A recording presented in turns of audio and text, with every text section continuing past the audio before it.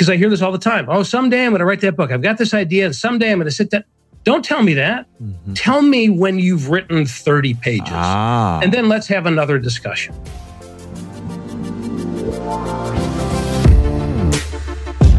Welcome, everybody. This is For the Love of Money, where we are making you unapologetic about your pursuit of success by sharing the tools, tips, and stories of those who have already made it. My name is Chris Harder, and each week I will bring you incredible guests in order to prove that when good people make good money, they do great things.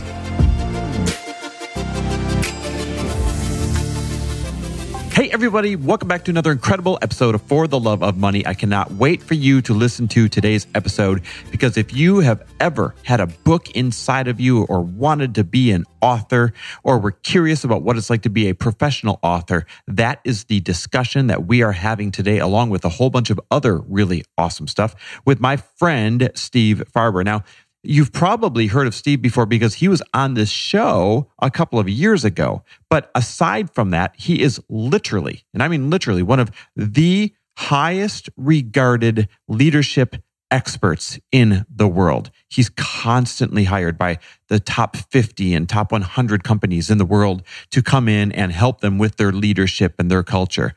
Now, aside from being a leadership expert, he's written 4 books. He's a best-selling author. His 4 books are Greater Than Yourself, which is one of my favorite books, The Radical Edge, The Radical Leap, and now his newest one called Love is Just Damn Good Business. How awesome of a title is that? And so we're not only going to talk about his new book, but we do a deep dive on everything that it looks like and feels like, and the ups and the downs, and just everything involved with being a professional author. And we answer the question for you: should you write a book or not? And should you attempt to be an author in this day and age or not? And I think you're going to like the answer. Now, Steve is one of these individuals in my life that I will oftentimes go and run some ideas by, because he is such an expert when it comes to leadership and growing your business. And he has over 30 years of experience where he has seen a lot of trends. And one of the best ways to learn in life is by going to those people who have already been there, done that. And that's what we want to provide for all of you through our masterminds. Now, we are about to start enrolling in a couple of months for our top level mastermind, our elite entrepreneur mastermind. Now, to get into that mastermind, not only is there a waiting list, and we're going to go through that waiting list, have phone calls with everyone, and cultivate the absolute best possible room. But not only is there a waiting list, but on top of that, you must make over $500,000 to apply. And it's really meant to be that sweet spot for anybody who's between $500,000 or $600,000 in earnings up to about $3 million in earnings. If you're in that sweet spot, we're not only going to lock arms with you, we're not only going to invite all of our highest level entrepreneur friends to come do some teaching. We're not only going to lift and reveal all the secrets of what we're doing for our explosive growth, but we're also going to put together a room full of like-minded people at the same level as you, that totally understand and get you. If you've ever said, am I weird for having these goals? Am I weird for working this much? Why do I feel like I'm different than everybody else around me? If you've ever had those thoughts, then you're missing this exact type of tribe that we put together. And this is your chance to be a part of it. So here's what I want you to do. If you're making over $500,000 a year, and if you want to be a part of the 2020 Elite Level Mastermind, then I want you to go to fortheloveofmoney.com/mastermind. Again, go to fortheloveofmoney.com/mastermind. All the details are there, including the application. And the way to get on the waiting list is to fill out that application. You and I will then have a phone conversation to make sure that we are a dream fit for each other. And if we are, then you will be in that elite level mastermind room for 2020. That room has changed so many lives in so many ways, including help people make millions and millions and millions of dollars that they were not on track to make without the guidance and the tribe that we put together. So we want you to join us. If you're making over 500 grand, go to fortheloveofmoney.com/mastermind, fill out the application there, and you and I will jump on the phone to make sure you're a perfect fit. I cannot wait. Now get ready, because I choose to learn from experts who have already been there, done that. That's how we've had so much success. And Steve Farber is absolutely one of those gentlemen. So you are about to learn so much about leadership and growing and running your business that it is going to create a shift in your success. So here we go. Steve Farber, my friend, how you doing, man? How are you? You know what? I'm great. You know, you and I were joking offline. It's been too long. I think last time I saw you was when I buzzed down there for lunch. And a lot of people that are new to the show, they probably don't realize they can go back in the archives about, what is it, a year and a half ago and catch an episode that you and I already did. Maybe more. Yeah. Maybe more. My default is always 5 years. Whatever it is. Every Friday. Yeah. Whatever it is, it must have been 5 years ago. Right. Exactly right. I love it. Well, here, tell you what, one thing that's different since the last time you and I did a show together, I do rapid fire up front now. It's kind of a fun way to help my listeners get to know you in a hurry. And then if something really good comes up, we'll circle back around and do a deep dive on it. How's that sound to you? Okay, cool. All right, good. Awesome. Good. I didn't study for this. Hey, you don't have to because I'm going to start real easy. Ready? Okay, good. Where'd you grow up? Chicago. And where do you live now? I live in San Diego. Man, there's something about a Midwest person that comes out to California. I got to like those people. Mm-hmm. Yeah, there's a lot. I think there's a lot of us. What's your favorite quote? There are many people who think they want to be matadors only to find themselves in the ring with 2,000 pounds of bull bearing down on them and then discover that what they really wanted was to wear tight pants and hear the crowd roar. Is that a real freaking quote?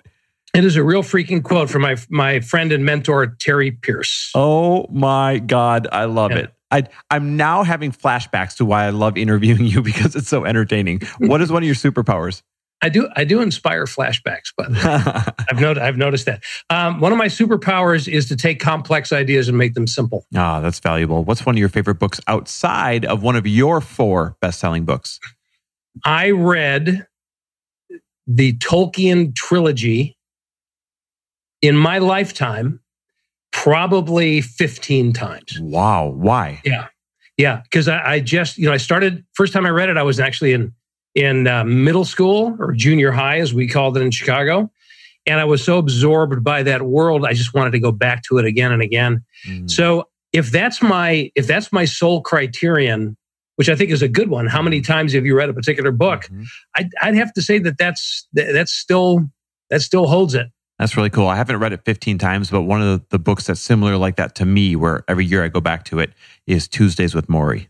Oh, yeah. That's a great one. Yeah. All right, a couple more here. What's one thing you're challenged by right now? Growth, scale. In what ways? Well, we are, I've got a company called the Extreme Leadership Institute. And I think it's fair to say it's a 20-year-old startup. Isn't it always? Yeah. So it's that, we've got really great clients. We're doing phenomenal work. We're helping companies to apply the ideas that we're going to be talking about here to extraordinary results, amazing turnarounds, phenomenal growth. And of course, the irony is it's growth for everybody else. For us, it's about finding the right mix of people and expanding my personal and my partner's bandwidth. Yeah. So I'd say that's the biggest challenge right now. It's a good challenge to have. It's funny because I always say the toughest part of business is, quote, finding your people. And when you can find your team and build your team, man, everything falls into place. But it's I think the toughest part is getting that part right. Yeah. All right, a couple more. One thing that you've done recently that is generous. I devote my time in a lot of ways, but particularly on the platform to educators. So, for example, just recently I spoke at the kickoff of the Encinitas Union School District for all of the teachers, and I devote my time to helping educators, particularly in the San Diego area, to operationalize love in the way that they teach. I love that. Good for you. And last but not least, what are you grateful for today? Well, aside from the obvious, grateful for my friendships, which is where this conversation has come from. Yes. It's the best. Like putting together that tribe of people that you can count on, or that you enjoy being around, you're inspired by. Chris, I have phenomenal friends all over the world. And I think a big part of it is because of the way that I do business. As an entrepreneur, it's business all the time. And my business is my body of work. So there's no line at all, virtually no line between so-called work and so-called other. It's all one to me. So some of my best friends, and I'm not exaggerating, started out as clients. Wow. or colleagues. Wow. And it's really quite an interesting spectrum of people. So, we do an event every year, an annual event called the Extreme Leadership Experience. And I invite a lot of those friends who are in the kind of the speaker and expert category to come. And just to give you an idea, this next one is coming up in February, last weekend in February. And one of the speakers is Barry Rassin, who's the immediate past president of Rotary International. Oh, wow. And another of the speakers is Sandra Joseph, who is the longest running Christine in Phantom of the Opera on Broadway. That's cool. Yeah, she's actually the longest running leading lady in Broadway history. That's amazing. These people are both friends of mine, is my point. So I'm very grateful for my friends, both near and far. That's cool. That's a great way to wrap up the rapid fire with on a positive note. And so now here's what I want to do. I want to get a little bit deeper into some more meaningful stuff.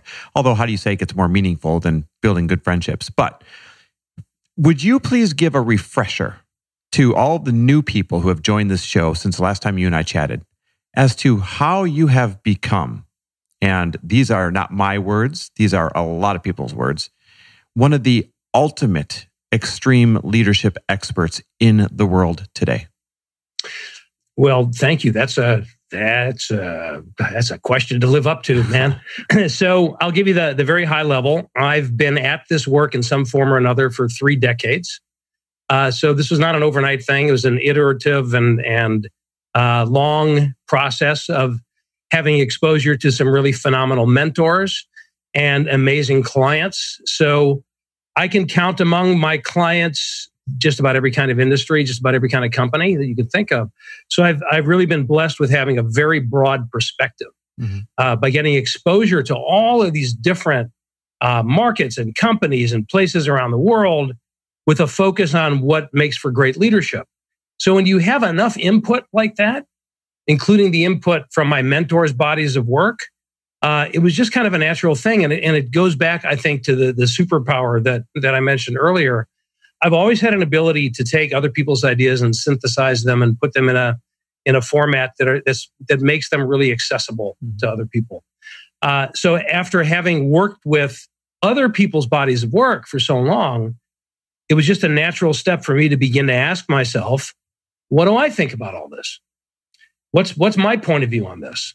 And in trying to answer that question, I wrote my first book in 2004 called The Radical Leap.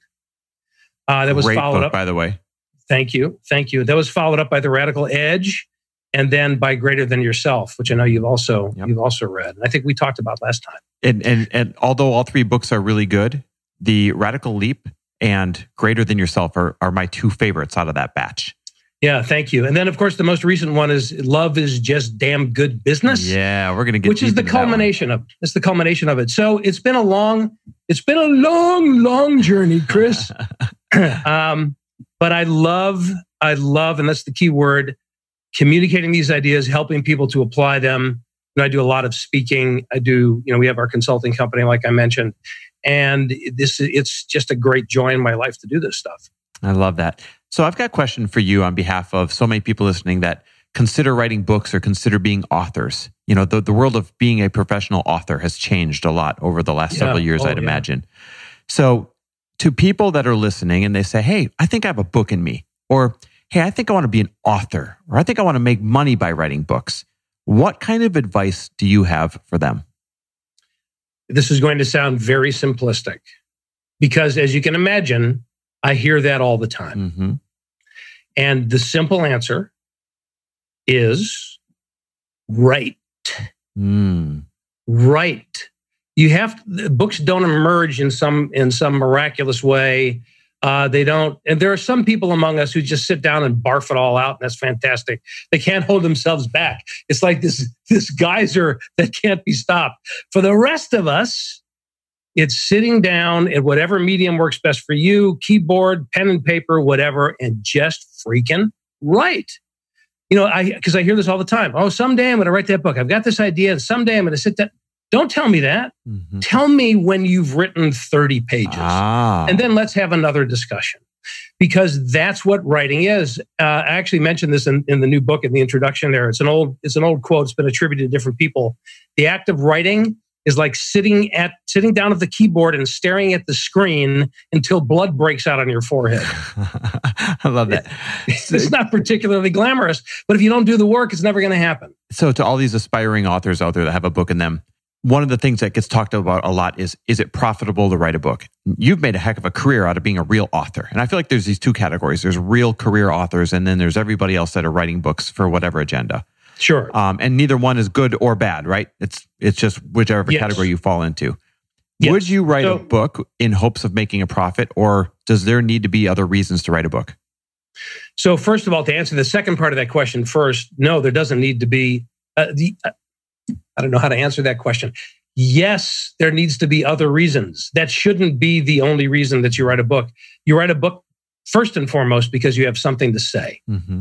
And you have some wisdom to impart. You have some perspective that you want to share. You have a voice that you want to give expression to. And is it possible to make money writing a book? Is that a good strategy? Profit from the book? Yes. And I don't mean this to sound, again, cynical, but it's about as good of a strategy for making money as winning the lottery. And here's what I mean by that.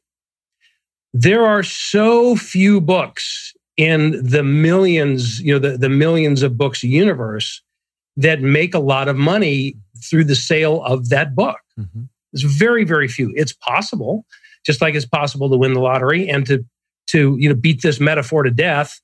You can't win the lottery unless you buy a ticket. You can't have a best-selling book unless you write it. So we're back to that. But that's not the only reason to write the book.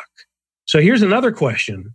Is it possible to leverage your book to make significant money in other ways that is served by the existence of that book? And that is a resounding yes. So the book plays a different role. It's not write book, make dollar. It's more like write book, get street cred, change lives, program appears, and it's like a secondary later on income stream. Yes. So if you're writing, now I have a bias when I think about writing books, I think I go right to business books. And I know there are other kinds of books out there. Like, for example, The Lord of the Rings was not a business book. I mean, I get that, right? But so let's take it category by category. In writing business books, if it's related to your business as a speaker, as a coach, as a consultant, as a seminar giver, as a whatever, then that becomes your best business card. Mm-hmm. And of course, the better the book does, the better it's going to help your business, the more it's going to help your business. But I had, back when I was first starting to get out there on the speaker circuit, and this was back in the late 90s, actually, an owner of a speakers bureau said to me, this was before my first book came out. He said, and I quote, "I can't overestimate the importance of a book. You have to have a book." And then he went on to say, "It doesn't have to be a good book, but you have to have a book." Now, having a good book is a lot better of an alternative. Now, that's one category. If you're more in the creative expression category and you have a novel inside of you, then that's not necessarily going to benefit your income in some other way unless you can get creative with that. Maybe it's teaching, writing workshops. Maybe, I don't know what it is. But to write the great American novel is a pursuit worth going after, whether or not the book ever sells even one copy. Because what it will do for you, for your clarity of thought, for your creative expression, you can't put a price on that. Yeah. Boy, that's true. You're going to grow. The way I often teach people that build that business for who you're going to have to become to grow that business, you're almost saying the same thing. Like, write that book for who you're going to have to become in order to finish it and get it out there. Yeah. So the other thing that just occurs to me, in this moment, I haven't thought about it this way before. If you're thinking that you need to write a book for your business, you're going to have, I predict, maybe a harder time in writing that book than I have a book in me. I have an idea that I want to express. Mm-hmm. So if that's where you're coming from, you already have a good leg up. You already have a pretty good advantage. Mm-hmm. Now, if you want to write a book just for your business, go and hire a ghostwriter. Mm-hmm. That's another possibility. There's nothing that says that you have to sit down and write it word for word. You sit down with a ghostwriter, it's going to cost you money. Sit down with a ghostwriter and just say what you have to say. And their job is to craft it and mold it into a readable book. Yeah. One more question I get a lot from all the people that are listening. Regardless of the reason that they're writing their book, should they go with a publisher or self-publish? Yeah, that's a great question. Especially with how quickly the world's changing right now, right? Do I keep saying that's a great question? Because you keep asking great questions. I'll take it. It's like, have you ever had a guest on your show that said, well, that's a stupid question? No, but I think I would actually sit there in shock. Like, wow. I'll try that before we're done. So in today's writing and publishing landscape, it's easier than ever to self-publish. Mm-hmm. And the mainstream publishing world has become fiercely competitive. And it used to be that the reason you would go with a mainstream publisher is because you would pitch them the idea, give them a sample and a book proposal, and if they like it, they would pay you in advance, and then you go and finish the book. Advances are much harder to come by nowadays, and much smaller than people think now. And much smaller. So, if you have but here's the advantage. The reason that I went with a mainstream publisher for Love Is Just Damn Good Business, and it's McGraw-Hill, right? So have you heard of McGraw-Hill? Oh yeah, big name. So that's why I went with McGraw-Hill, because everybody's heard of McGraw-Hill. Yeah. So for me, it's important on the credibility piece because I get hired to speak at companies and conferences, and if I say, "Oh, I got a new book," and they go, "Oh, really? Who published it?" I did. Amazon. Right. For that purpose, it's not as effective, right? Because anybody can do it. There's no barrier to entry. But if you're with a mainstream publisher, what it says is, this book is good enough to have been published by a mainstream publisher.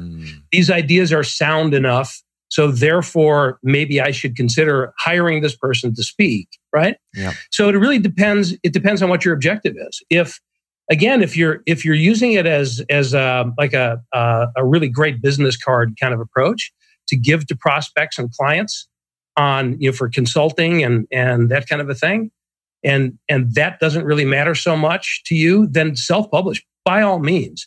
You just have to make sure that if you go that route, it gets back to what we were talking about earlier. You got to get the right people, and the right people in this case are you have to have a really kick-ass editor. You have to have at least one, maybe two pairs of eyes other than your own who are going through that thing with a fine-tooth comb, one for content, which is a content editor is somebody that's going to look at, as it implies, the content, but also the flow and the structure of the book. And then finally, a copy editor is the one who's going through it word by word, line by line to correct the punctuation of the formatting and all of that. So the death knell is if you publish it yourself and the reader looks at it and says, well, this was like they printed it in their office. I've seen books like that where I've been reading, and it's okay once in a great while for a typo to sneak through, but where it seems like there's one every 5 pages. And what happens is you become distracted as a reader. That's right. You get thrown off as a reader. It affects the credibility of the writer. If you don't know the difference between your and your, as in you are and your and possessive, there and there, then and then. Oh my God, it drives me crazy. I know we see that a lot in social media, right? But in a book, you have to be meticulous about that, which again means you have to invest, right? So the other analysis when you put them up against each other is in a self-published book, you're going to pay for everything, and you're going to keep most everything that you make. Yeah. With a mainstream publisher, they're going to pay you in advance, hopefully, and then they produce the book, they pay for it, they get distribution on it, and you get paid a percentage of your own book. So that also depends on what your business model is. So for me, The Radical Leap and The Radical Edge, my first two books, were originally published by a publisher called Dearborn back in 2004 and 2006. They don't exist anymore. And it's a long story, Chris. But the bottom line was I ended up getting the rights back to those two books. Okay. So we published it. I partnered with a guy who got me great distribution on the book. We created an imprint called Mission Boulevard Press and Digital, and we published that book ourselves. And we actually make money on those books. Not enough to retire on, but when I'm making, $15 a book versus a couple of bucks, that adds up pretty quickly. Yep. So it's all, you have to look at what your objectives are and then plan your route accordingly. It's interesting that you mentioned the numbers. Caveat, everyone's going to work their own deal, but here's what we learned. When Lori published her book last year, we went with a big name publisher, Simon & Schuster. And you nailed it when you said you're really deciding between the difference of, do you want to put all the money out front yourself and keep a large chunk of that book when you self-publish, or do you want to get a big advance or an advance and then keep very little of each book sold? And of course, we went with Simon & Schuster. So we get I think it's 2% of the cover of every sale, or it might be 2.5%. I'd have to go look at that. So it's like 7.5%. Sorry. So it's like a measly... that sounded a little low. 7.5%. So it's like a measly $2 or $2.50 on every single book sold. It takes a long time to make your advance back if you get a big advance before you're even seeing any royalties. Yeah, that's right. Absolutely right. And then the other thing, the classic first-time author mistake is you believe that the reason to go with the mainstream publisher is because they're going to sell your book. Oh, yes. Thank you for touching on this. This is important for the would-be authors listening. They do nothing to market your book. They do nothing. Zero. I mean, literally, this was one of the biggest wake-up calls. Zero. We had to come up with the marketing plan. We had to fund the book tour. We had to fund the marketing. We had to fund the Facebook ads. We had to fund the graphic arts. We had to do all of it. They literally get your book on shelves, and that's where their responsibility ends. Yeah. And that's, that's no small thing, but it's not, because it's hard to get distribution. It's hard to get into, Barnes and Noble, for example, nowadays. But, that's it. That's as far as it goes. And maybe they'll likely have somebody internally who's called PR, who will write an article on the publisher's blog, put a couple things on their social media platforms, and that's what they call PR. And books don't sell that way. So you have to be prepared. Whether you self-publish or go with a mainstream publisher, it's your job to sell it. I love this conversation. And therefore, there's one other thing. This is another reason why the marketplace is getting the traditional mainstream publishing is harder to break into, because what publishers look for more than anything else nowadays. Obviously they want a good idea and all of that, but they want to know what your platform is. So how many, and by that, and it's easy to count nowadays, how many views on YouTube, how many people in your social media network, how big is your list, And so for me, I've been doing this for a long time. I've sold a couple of 100,000 books over the years, pretty well known in the industry. I went to my publisher who published Greater Than Yourself. And when we had this new book idea that we were shopping around. And I went to my editor, who's a great guy, and he loves Greater Than Yourself. It's one of his favorite books. And he read my proposal. He said, I love this. I think it's great. I can't publish it. Whoa.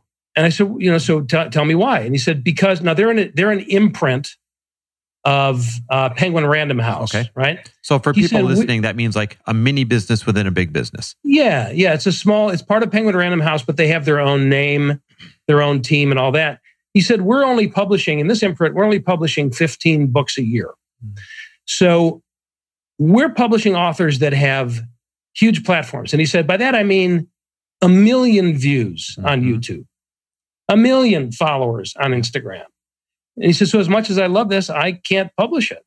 That's funny. We had that happen to us. Sorry to cut you off, but people really need to understand this author game out there. Lori, who had, at the time, I think she only had like 125,000 Instagram followers. She has about 250,000 now. She had 175,000 people on her mailing list. She had, what we thought were pretty good numbers. They are great numbers. And our very first call, talk about getting deflated, but continuing on anyways. Our very first call with the publisher, they didn't ask what the book is about. They didn't say, they didn't care. They said, so tell me about your platforms. And she's like, my platform? She's like, and they said, yep, tell me about, your mailing list, your Facebook followers, your Instagram followers, all that stuff.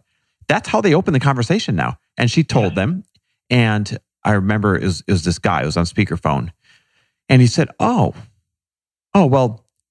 Well, that's a good start in this really condescending way, but we only work with people that have 1 million followers or more on either Facebook or Instagram. So we're going to go ahead and pass on this one. And thanks for setting up the call. And they hung up. This call was 5 minutes long. Yeah. Isn't that crazy? Right. Yeah. She was really brokenhearted, but then, pulled up her bootstraps and went and found a good deal. Yeah. And that is the nature of the world. But not all publishers have that same level of criteria. So McGraw-Hill, obviously, that's not as important to them. What was more important to them was, is this a viable idea? Is this going to fit in with our offerings? And they're always asking the question, can the author sell it? Yeah. It is a business. And it's when you look at mainstream publishing, it is quite an antiquated business at that. Mm-hmm. So there's a lot to be said for self-publishing, particularly if you have a list of 175,000 people, you'll make money on your book. Mm-hmm. No question about it. Yep. Depending on the engagement, of course, that you have with your list. So there's lots of things to consider. We were shocked at how hard it was to sell a book. Yeah, it is. It's harder than people think. Yeah. It really is. Do you have let me ask you this. And I'm loving this conversation about, from such a successful professional author's standpoint. We've never really had this conversation on the show before. So you've just written your 4th book, and I can't wait to dive into that conversation in a minute here, but you've just written your 4th book. Do you have another book in you? Because they seem to only come out maybe every 5 years or something. Correct me on the number if I'm wrong. And if you do, 5 years from now, 10 years from now, you just referenced how quickly the world and the industry is changing. Is printing and writing traditional books still going to be a thing? Yeah. So yes, I do have more books in me. And by the way, it's been 10 years. Oh, geez. Yeah, it's been 10 years. We've done newer editions of the first 3 books. So we did a new edition for Greater Than Yourself. We did a couple of different editions of Leap and Edge. But this is my first new book in 10 years, which is inexcusable, really, if I was lecturing myself, which I am apparently. So 5 years from now, there's an interesting counterintuitive trend that's happening right now. Books, as in tangible physical books, are still popular. Mm-hmm. A number of years ago, we think, well, books are going to be a thing of the past. It's all going to be Kindle or the like. But people still like to have something they can hold in their hands. Mm-hmm. They may buy the book just to have it, or to have the author sign it, or to add to their collection and put on their shelf because it looks nice. And then they'll go and listen to it on Audible, which is fine. And that's the other trend, is that audiobooks are becoming more and more popular. For the same reason that podcasts are becoming more and more popular. Because to paraphrase Gary Vee, I think he said that he's really bullish on sound, the way he put it, because of all the media that's the most respectful of a person's time. Yeah. In other words, I can do other things while I listen to this. You can run, you can work out, you can drive. You can't do that watching YouTube. That's right, or reading a book. It's a lot harder to do. I mean, without bumping into shit. Which is fine if you want to try it. I've seen it happen. So the thing is that 5 years from now, I predict that books are still going to be really important. It's still going to be one of the critical ways that we spread ideas, that we start conversations. What a really great book does is it adds to and builds on a conversation that's already going on, and maybe takes it in a different direction. But it's not about coming up with an idea that's entirely brand new that nobody's ever thought about before. That they're just, every so often something like that comes along. But as human beings, we talk to each other, we exchange ideas, we compare experiences, and books will remain a big part of that society-wide, global, actually, conversation. Yeah, I totally agree with you. There's something nostalgic about holding a book or giving a book or recommending a book. When I wake up in the morning, I don't want to put a book on audio in my ears. I want to hold a book and look at the pages while I have my coffee. I don't know if that's because I'm 41 years old, and maybe someone who's listening who's 20 is like, not me, dude. I want to pop it in my ears right away. Who knows? But I see 5 years from now, tangible books still being playing a very big, important role. And so if you've got one inside you, definitely keep writing. Absolutely. So you've written 4 books now, and the first 3 were parables. Yes. And I love a good parable. Here's why. you feel like you're getting lost in a movie, kind of the way it reads, the way it's told. You feel like you're getting lost in a movie and the character development is amazing. And then you end up learning some kind of lesson or lessons at the end of this thing as you go through this journey. But this fourth book is not a parable. And I love the title, by the way, Love is Just Damn Good Business.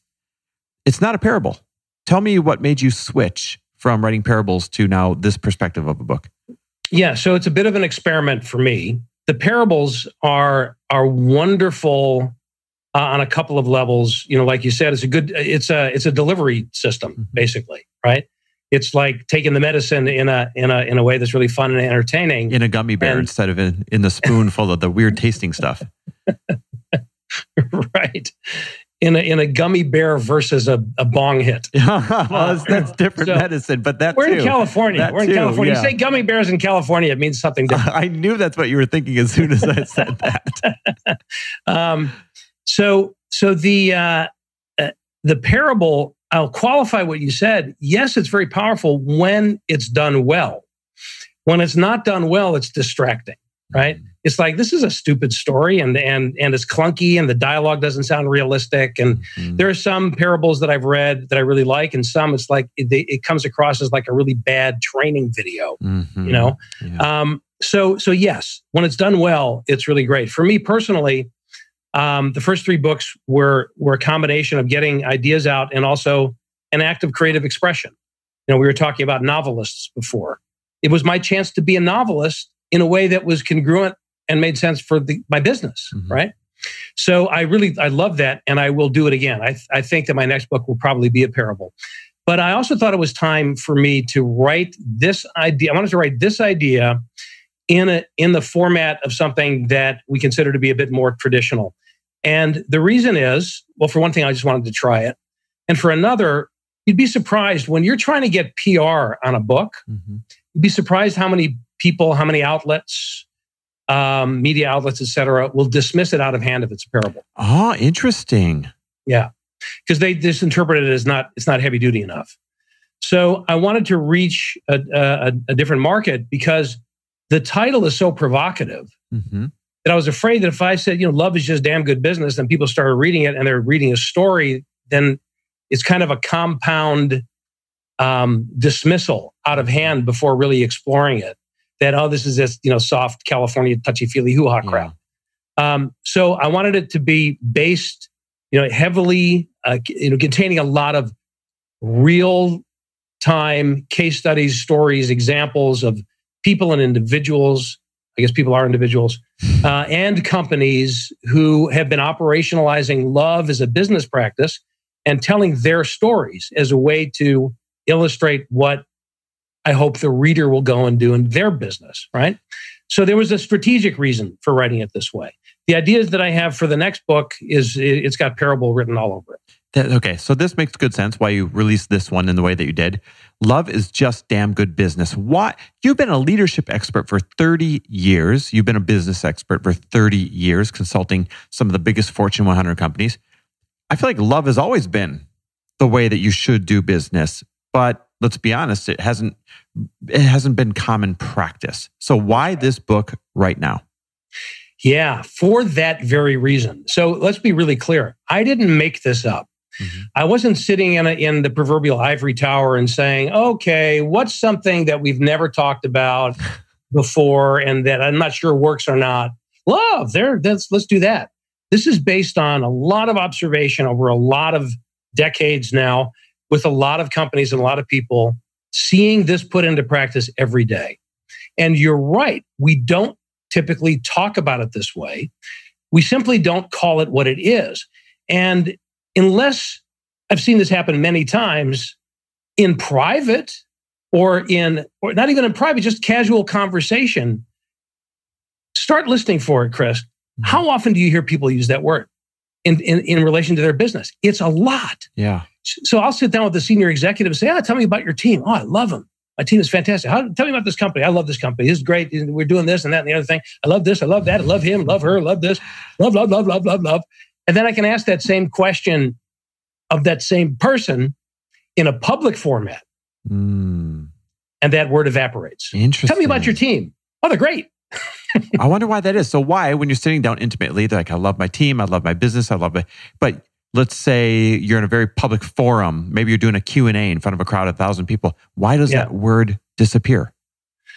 I think it's there's a collective conditioning that leads us to believe, and a lot of it, we can get into the whole history of, starting with the Industrial Revolution, probably, where we treated business as some kind of assembly line, right?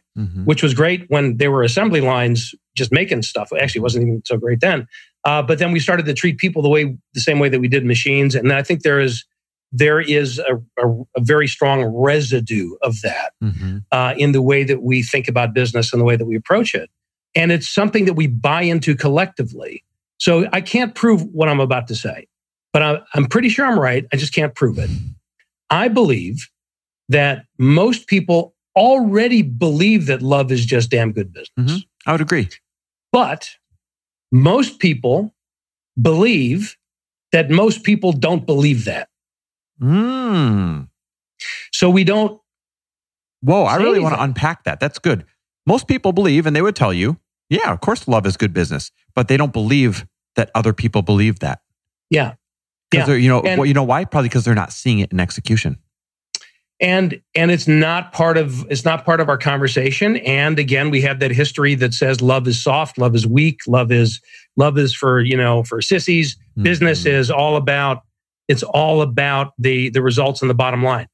And therefore, we tend to make those two things mutually exclusive. That either business is about love and having people be engaged, or it's about making money. And what I'm laying out, I hope pretty clearly in this book, is that they are not mutually exclusive. That in fact, operationalizing love in the way that we do business is what can make us more money. It's what makes us more successful, more profitable. It's not an either or choice. In fact, I think it's an imperative. And so here's what happens. This is what I've seen and why I came to the conclusion that I did. Over the years, and I've been writing about this for a long time, LEAP is love, energy, audacity, and proof. That's what LEAP stands for. So 2004, that book came out, right? And I've been teaching this and helping people to work with it for however long 2004 was ago. Right? It still sounds like a new car to me. Isn't that funny how you get programmed, by the way? That's right. Yeah. So this is not a new idea. So over the years, this is what I've heard from many, many people. Either they come up to me after a speech, or they send me an email after reading a book, or whatever. And they say something like this: I'm really grateful that you're using this language and you're talking about this, because that's the way I've always felt. And I thought there was something wrong with me until I heard you say it.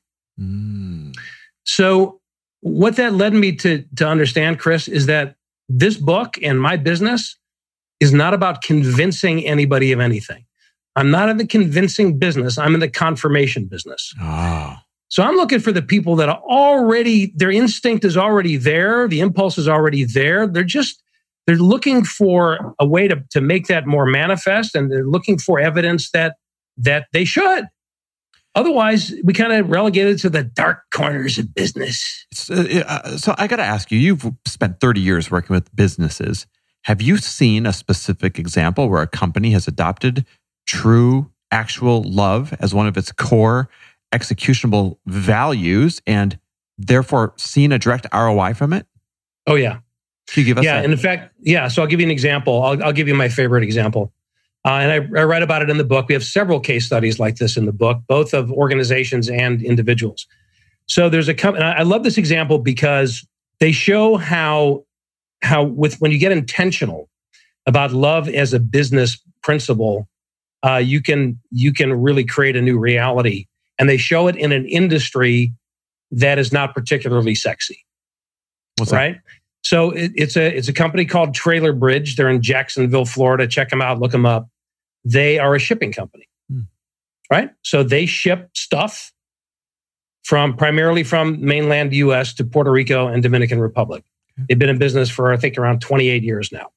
Now, if you look at their history, these guys were, and they would tell you this themselves, so I'm not speaking out of school, they were toxic. It was a miserable place. People hated working there. Customers did business with them only because they were cheap. Was it very masculine? Was it very just like I picture a shipping company would be, just very cold and masculine? Yeah, I don't know about masculine per se, but just kind of lifeless. And it showed up in their performance. In fact, they went bankrupt. Wow. So as they emerged from bankruptcy, they burned through 4 CEOs in 3 years. They burned through 4 heads of HR in the same period of time. People were dying to get out of there. They just couldn't make it happen. And then they tapped one of the guys who was on the senior management team at the time. The board asked him to take over. His name is Mitch Luciano. And he said, okay, I will take on the turnaround of this company. I'm going to build it into something extraordinary. But there are a couple of conditions. Number one, I will not take the title of CEO because we've been through like the CEO of the month. Yeah, that's recently. Interesting. He said, I have to earn that title. Oh. So you can call me president for now. I'll earn the title of CEO. And then he said to the board, who was a very, like a private equity, really bottom line oriented kind of folks. He said, I'm just going to warn you that I don't know that he used these words exactly, but the message was, I'm a love guy. So I'm going to turn this around and do things that you might not have expected me to do. So as it turns out, Mitch was he was a big fan of my first 3 books. Oh, cool. And now keep in mind, I had not yet met him. Okay. But he was one of these guys that said, "Oh yeah, that is right." It was a confirmation of who he already was. So he said, "I'm going to apply love as a business practice in this turnaround." So here's what he did. This is what it looks like. Okay, he and his team. He'd be the first to tell you it wasn't him. Right? Yeah. It was his team. Another sign of a good leader. But let's be clear. It started with him. Right? He said, "I have to prove to the people that work here that I love them, that I believe in them, that we can do this. And I have to create an environment that people are going to love working in." Now think about where they were at the time. People did not love working there. No. They hated working. Toxic. So I'm going to make this a place that people love. So he got right into the weeds. He said, "Okay, what would that look like? So if people loved working here, what would happen? What would the dynamics be like among the employees?" So, well, for one thing, we would know each other. We would know who we're working with. We would know each other's stories, right? That's what you do when you have a great relationship at work. You take interest in each other. Exactly. So he looked at the way they've been doing business and he said, "Okay, look, we're 120 people is what they were at the time. Everybody wore name tags at that time." So he said, "No more name tags." He banned the name tags. Smart. Because he said, at least we should know each other's names. That's a good starting place, which meant that he had to learn everybody's name in that company himself, right?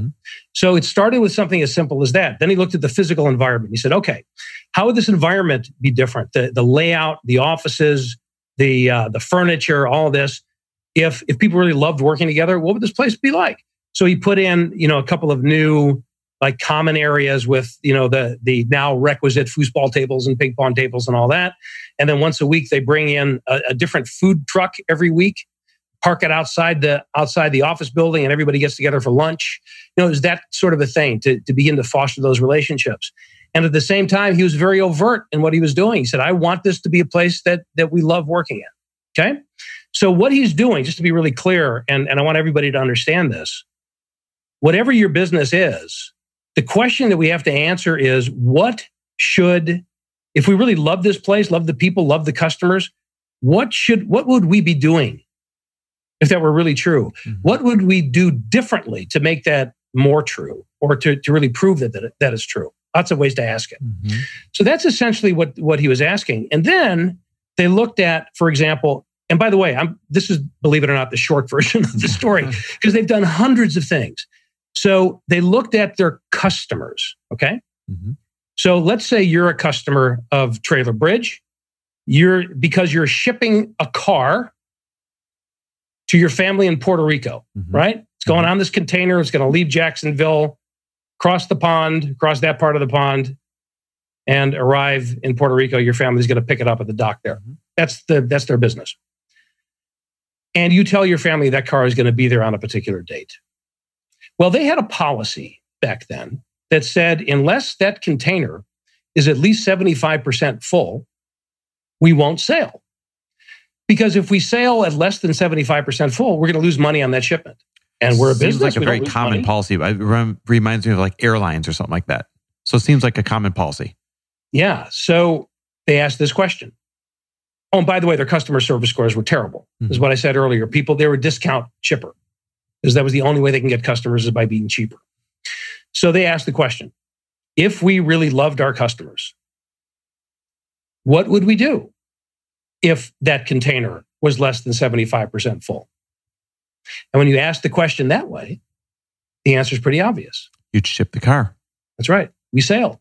We sail. That became the new policy. We sail no matter what.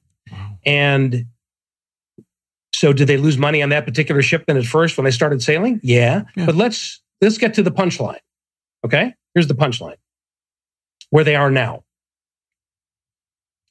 They've been voted number 1 and number 2 best place to work in the city of Jacksonville. Wow. So 2 years in a row. The last 2 years of this company, they have experienced revenues in the last 2 years that exceed the previous 25 years of the company combined. Whoa. Damn. They're expanding all over the country. They don't spend any money on recruiters anymore. You think back to the old days, right? You had to pay recruiters to get people to work there. Employee turnover is one of these hidden costs that's ungodly expensive. They have virtually no turnover now. And their best recruiters are their own employees because they love working there. It's pretty obvious when you look at it that way, but it all shakes down to the bottom line. Remember, his job, the assignment that he was given by the board was not make this a place that people love. Yeah. His job was turn this freaking, no pun intended, ship around and make us profitable, right? Yeah. That's the objective, and that's how he did it. That's amazing. Okay, that's one of the greatest examples because it's in an industry where it would make sense to hold back the ship, right? It's in an industry where it would make sense, and I mean mathematically, that it wasn't a great place to work. It's just shipping. What's exciting about shipping? Right.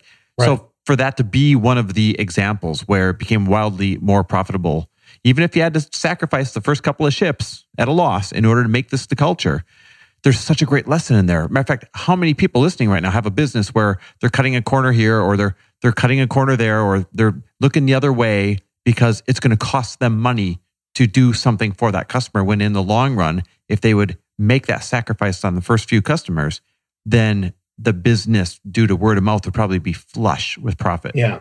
Yeah. And I think, I would hope that we're collectively getting closer to that understanding. Mm-hmm. And a lot of it is through, the world that you and I live in, which is content marketing, right? Yep. So we know it's best practice now. You give stuff away. Mm-hmm. You give stuff away. That's how you build a relationship. Yep. And so what does that mean? You're spending time on developing things that you're not getting paid for. But what are you doing? You're building a relationship. You're establishing your credibility. And then when you have something to sell, people want to buy it. Mm-hmm. And you should have something to sell. This is not... I was talking to somebody today who does a lot of work she is a millennial, does a lot of work with millennials. And she finds this a lot in, she was saying, particularly up in Portland, Oregon, there's a lot of tech startups and that kind of a thing, that these this younger generation of business people are passionate about what they do. They have a sense of purpose. They want to make a difference. But a lot of them are really struggling with this idea of making money because there's something that says, no, that's bad. If I make money, I'm compromising my purpose. It's the whole reason for this show. What's that? So that's the whole reason for this show, by the way. For the love of money. Mm-hmm. And so it's love and it's money and purpose and passion. Mm-hmm. It's all of the above. These are not mutually exclusive. Yeah.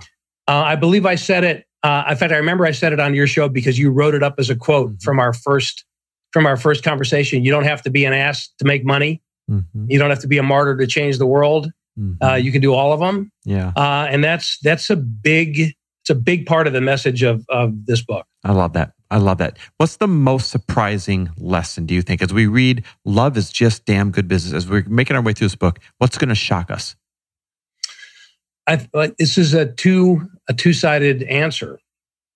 How simple this is, and how hard it is. Why is it difficult?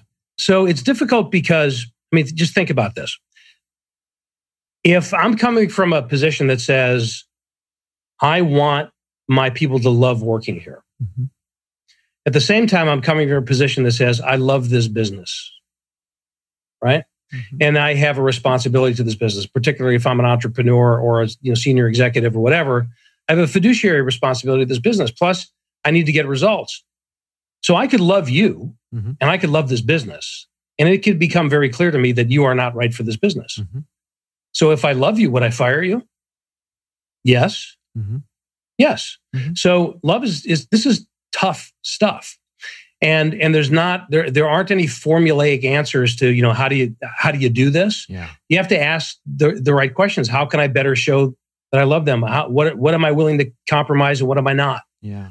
Where do I stand firm on my principles and my values, and where do I bend? These are really, really deep questions. So I think people will find it surprising that it's not fluffy, for one thing. I guess I never thought of that or realized that, but sometimes the most loving things you can do are some of the toughest, muddiest, roughest things that you have to do. Yeah. Yeah. No question about it. And so this is not love as a hearts and flowers, sentimental kind of a thing. This is love as a discipline and a practice. And that's what it takes. It takes discipline. It takes practice. It takes trial and error. Which in other words, it means you try something, it doesn't work, you fall on your face, you pick yourself up, you ask what you learned from it, and you try something new. Yeah. Why do you try something new? Because you love this place, because you love your customers, because that's what makes it worth it. Yeah. Right. So it's at the heart, it's at the foundation of what great business is, because that's where you get your juice from. That's what gives you the reason to go on. And part of that reason, let's not forget, is to make money. Unless you're in a nonprofit, even then you have to raise money. Then you need money. Yeah, you need to make money. Yeah, you have to raise money. But what becomes a problem is when you begin to sacrifice everything else for the money. And that comes from a deep misunderstanding of where the money comes from to begin with. Yes. Because you are hallucinating that the money is there because you're being brutal, for example. Yeah. No, it's there in spite of the fact that you're being brutal. Yep. So you have a better way to do it that is going to feel better and it's going to make people more money, but it's not going to be easier. Oh man, I love that. And that's so relevant to what we talk about. If I were to ask you who should read this book, of course you're going to say everyone, but I want you to get really specific and talk to one particular person or genre or type of individual out there that may or may not grab this book, but they need to. Who is that? What a stupid question. I knew you were going to bring that back around at some point. I got that in. I feel so much better now. I've just been waiting. It's so timely for that too. Yeah. So if I had to choose, I would say people who are either already in leadership positions or aspire to be. So I'll say, you self-select on that basis, right? So what I don't mean by that is this is only for people who are in positional authority. Yeah. So if you're the CEO of a company or an entrepreneur or whatever, and people report to you, that doesn't automatically make you a leader, but it should automatically make you desire to be a good one. Right? Yep. So for people who are in positional leadership, this book is for them, but also for people who aspire to lead from wherever they are. Because leadership is not about your position or title. What that means is you don't need a position or title to have influence, to make a difference, to have an impact on the people around you. That's leadership. So I love the idea of kind of hanging this whole thing on that discussion of leadership. And part of that's because that's my lens, man. I mean, that's what I've been focusing on for forever. So you're a leader, you aspire to lead, this book is for you. I love that. All right. Where can we get the book? When's it available? So it's available. This is good news. It's available a month ago. All right. That's great news. So it's out. It's been out for a month. We're getting really great response to it. So if you're listening to this, that means that, yes, it can be in your hand. Yeah, that's right. Well, depending on when you're listening to it, maybe it was out a year ago. If you're listening to it this a year from now. But I mean, so it'll still be available. September of 2019 was when it came out, to be specific. So you can find it obviously on Amazon. And if you would like to take a little bit of a self-assessment and see where your starting point is. If you go to loveisgoodbiz.com, there is a self-assessment built around the LEAP framework, love, energy, audacity, and proof. It'll give you a good starting place. That's cool. I'm going to go take that. loveisgoodbiz.com. Take that self-assessment. Do you think am I going to have an eye-opening moment when I take that assessment? Like, whoa, I got stuff to work on? You're going to have to tell me. All right, I will. All right, that's fair. I will. Okay, last question. You answered this thing a couple of years ago. I'm curious how you answer it now. Give me a reason why people should be unapologetic about their pursuit of success. Yeah. Oh, man. I wish I had... Oh, hold on one second. Yeah. Hold on. Go grab it. Hold on. I'm gonna be really presumptuous here. This is great. I can't wait to see what's happening. And I'm going to quote myself. Yes, I love it. From the introduction to the book. By the way, by you quoting yourself out of your own book, you're being unapologetic. You're living the answer right now. Yes, that's right. And the title of the book is designed, of course, to be unapologetic. I wanted to put it front and center. I just wanted to kind of, this doesn't sound very loving, but smack you upside the head. Well, with love, it's a punch with love. So now I'm stumbling because I can't remember exactly where I said these words. Oh, here we go. My advice to you is this, says Steve Farber. That's me. Be totally unapologetic for the money you're earning. Be totally unapologetic for the joy you're experiencing. Be totally unapologetic for the impact you're making on the world for the better, but aspire to do all of them. That's what we're built to do, in my opinion. And that's at the very heart of why I believe love is just damn good business, because love is the secret sauce that makes it all possible. I love that. One of the best answers ever on this show. So you already told us where to find the book. Where do we follow you? SteveFarber.com.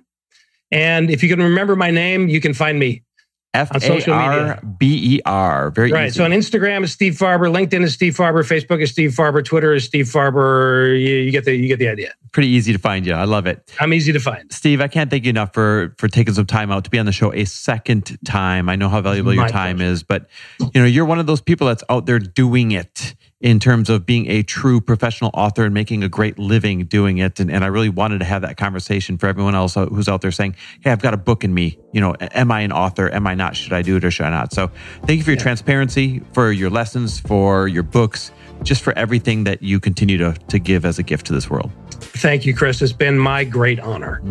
I appreciate it. Thanks for listening. And if you loved this episode and know of someone else who is as successful as they are generous, please pass them on to me. It would mean the world to me if you help me get this cause and this message out to as many listeners as I can. So please, if you liked what you heard, it goes a long way if you take 30 seconds and leave me a 5-star review and share this with your friends. I'll be forever grateful. And until the next episode, cheers to your success.